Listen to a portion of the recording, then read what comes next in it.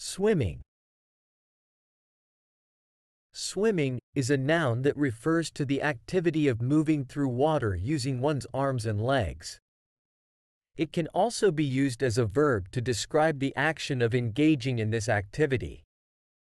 Swimming is a popular recreational activity, a competitive sport, and an essential life skill for safety in and around water. Here are a few examples of how swimming can be used in sentences. 1. I enjoy swimming in the ocean during the summer. 2. She has been swimming competitively since she was a child. 3. We went swimming in the lake and had a great time. 4. It is important to learn swimming to ensure water safety. 5. They spent the afternoon swimming laps at the local pool.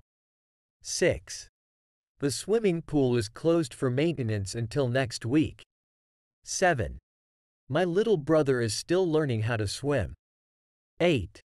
The swimmer broke the world record in the 100-meter freestyle. 9. We often go swimming at the beach on weekends. 10. The swimming coach gave us tips on improving our technique.